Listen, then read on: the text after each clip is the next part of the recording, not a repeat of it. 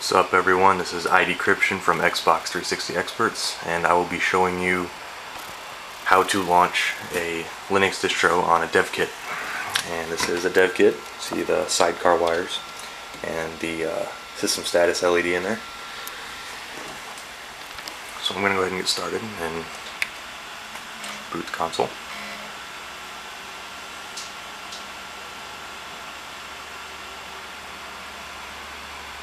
Well, I suppose I won't be showing you how, I'll be showing you that it can be done. Yeah, I know, I'm a douchebag. So. And I do have the newest recovery, you jelly. Okay. So, you see here I have Focus, alright, Boot OS, Xbox 360 Experts, and iDecryption, that's right. Okay. So here I have Gen 2. Let me pop that in there. And you launch the boot OS.xex. Okay, Zell loads. And now, I know it looks like shit. It's going to look for the disk. There it is. I'm just looking for VM Linux. Loading the kernel. And penguins.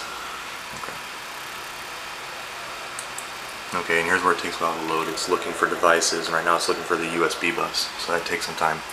But that is Gen 2 minimal install, and this distro was made in 2006 for the King Kong exploit. That's where your JTAGs came from, kids. Okay, but that's what Gen 2 does to your LEDs. And then, nope, thought I saw it do something. So go ahead and we're going to go ahead and leave this distro.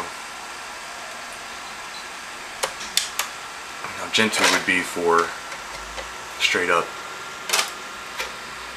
you know, oh, that's a live CD. What I'm getting ready to show you here is Debian.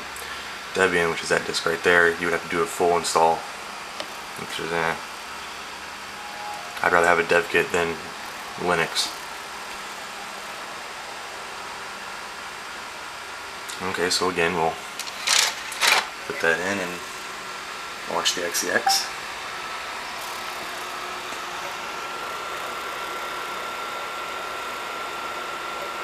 And there goes doing that again.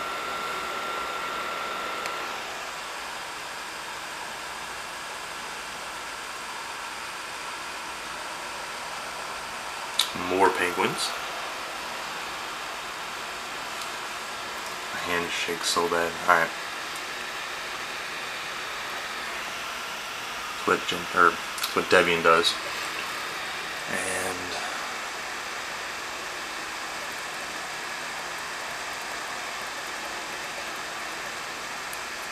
loading the distro, and I got a kernel panic. That rarely happens, so not a big deal. If you get a kernel panic, you know, you can just always do it again. So, but I mean, there you go. That's Linux on a dev kit. And more importantly, on a newer kernel, which you're not supposed to be able to do.